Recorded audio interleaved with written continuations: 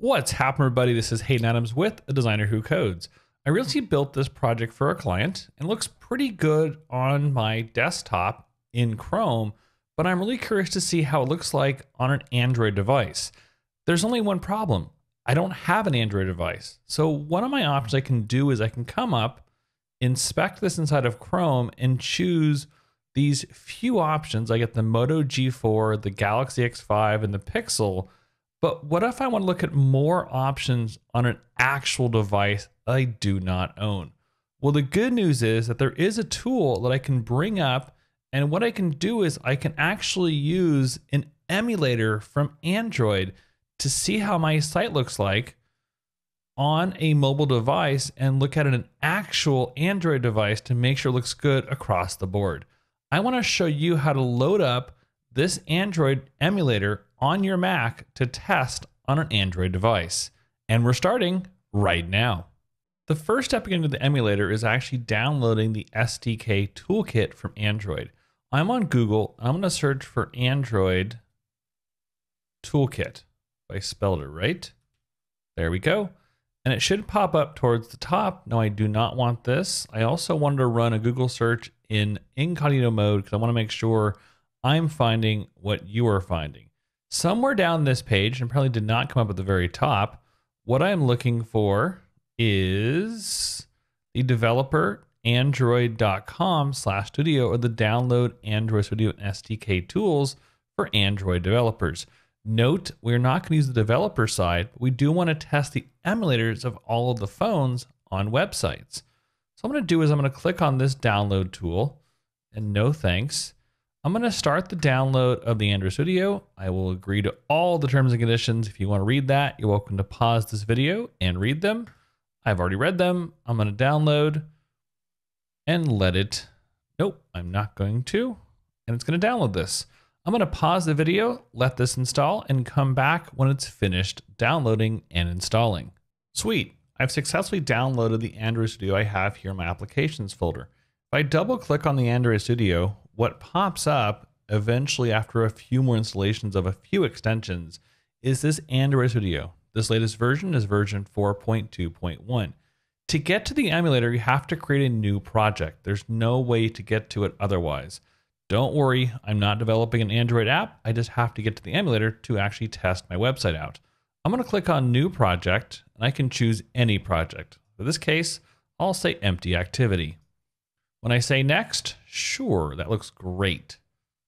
What's going to pop up on my other screen, so I'll move it over here, is my application. Now, I do not know how to write an Android app, so I have no idea what this does. But that's okay. I don't have to worry about this. What I'm working on is I want to get to the emulator tools. And we get to that by going to Tools, and up here is the AVD Manager. And what it's going to pull up is the Android Virtual Device Manager. I have two already here. I've got the Pixel 3a, and I have I assume it's the Android 8 foldout right here. If I want to choose something new, or if I have a specific hardware that I want to test on, I can choose from any Android device that is inside the Android collection.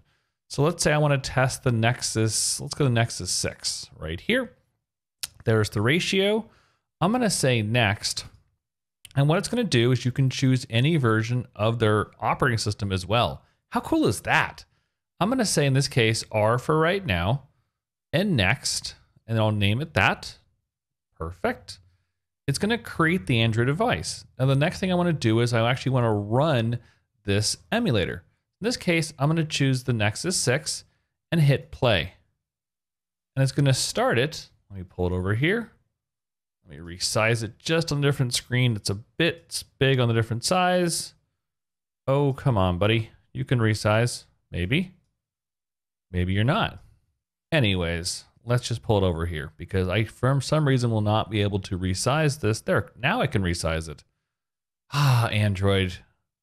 Let's make it about this big. There we go. Pull it down. Now I can see the whole size. Let's clean this area up a little bit. So all we have is the Android device. Perfect. So now I can actually test my website on this device. I'm going to click on Chrome. And what I can do is accept and continue. Sure, I will do that. No thanks, I have no sync. So what I'm looking for my previous site was Chantal's Concierge. Now, if I do a quick Google search, it'll come up right there. If I click on her website, I can make sure that this site runs successfully inside of any Android device. It's looking pretty good. So if this one looks pretty good, I can always come back and run more. So I put this on the left-hand side. I can come back to the Android Studio and say, you know what? I want to test the Pixel 3a along with the Nexus 6. What this is great for, let me pull this up over here, is especially for older devices. You never know who's running on a certain device. And with these, now what I can do, if I hide this, let me close the applications folder. Now I can look side by side and make sure that the text is resizing, the pictures fit, everything works successfully on an emulated device that I don't own, but is still an Android built device. But wait, I have more amazing content for you to share on this channel. I'm all about helping you build better websites, and I have a few videos here that will let you do that. As always, I'm Haydn Adams with The Designer Who Codes.